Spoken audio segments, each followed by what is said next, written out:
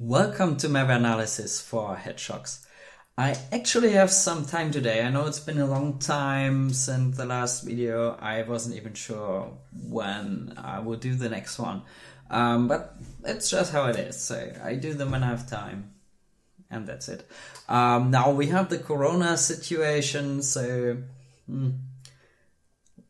yeah, that's the reason I have time. I know.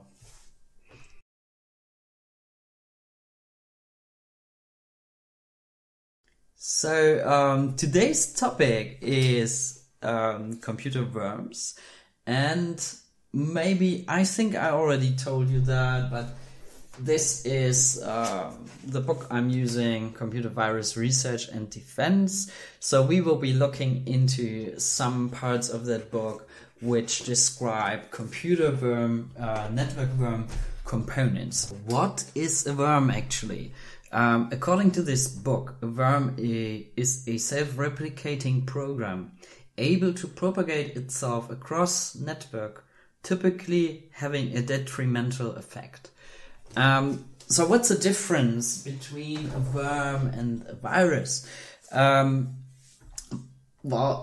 Peter Zor thinks a worm is a subtype of a virus.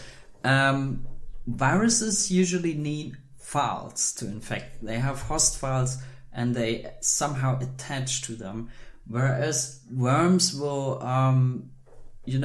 somehow replicate by using the network or USB flash drives, and they put their whole body into it. They usually do not need a host file to do that.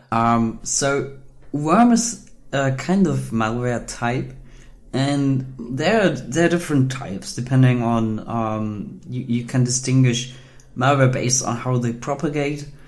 Oftentimes you have types that describe the behavior of the payload, and then you also have malware types that will describe some kind of concealment method, so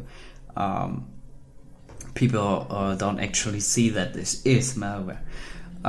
Examples for concealment malware types are Trojan, rootkit. Subclass of a rootkit is a bootkit. Or the behavior of the payload. It can be a stealer, can be a ransomware, and it can also be a banker or something else. You get the drift. Now propagation. For propagation, self-propagation. We have virus and worm or nothing. And worms generally are either network worms or they propagate via USB drives, for instance. A typical example is WannaCry, which is a network worm, and it's also a ransomware, so you will find both descriptions here.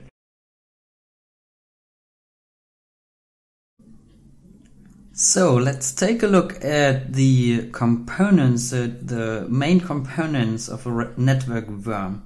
There are 6 of them, according to Peter Zor, and the most important ones are the first 2, which are related to the propagation. So there's the target locator, and there's the infection propagator.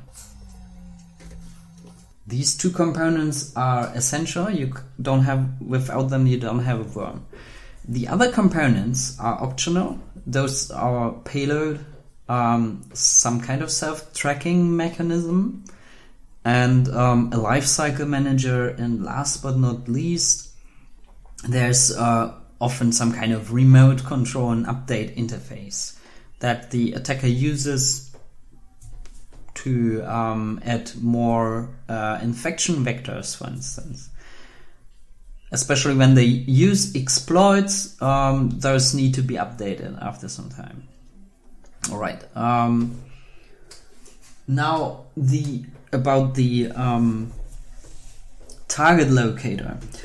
A lot of worms in the past have been mass email worms, so they spread via email.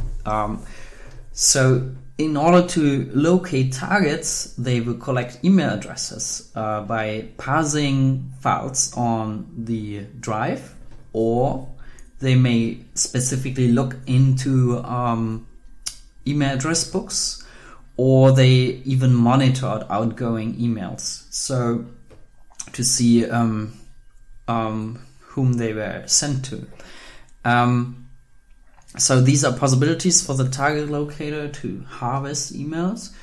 As you know, there are also worms that use exploits to travel through the networks to other machines. They may enumerate network shares, so the target locator may do that, and they may also scan the network, just generate IP addresses and then check if they can infect those. And the infection propagator is the component that does the actual infection. So this can work via exploit like WannaCry.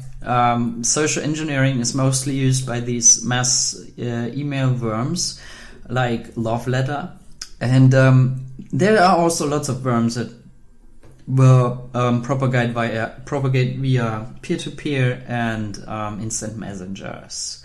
They are still out there. As long as peer-to-peer and instant messages exist, they won't die. The payload very typically for worms in the past was denial of service attacks, using the remote control interface, but they can also be used to send spam emails, or as some kind of use the computing power that combine of all of these. The self-tracking mechanism is out of interest for the attacker. They may want to know which path the worm took through the network, or which machines got infected. So they know how many and what kind of operating system. The lifecycle manager, some worms had a date where they just killed themselves. So I don't think those exist anymore. Like, most of them live forever, but some, they had a kill date. And some people actually moved that component and created the same worm without the kill date, which is kind of, That's it already. So if you have any questions, please put it in the comment below, or hit me up on Twitter. I will put the link to it in the description.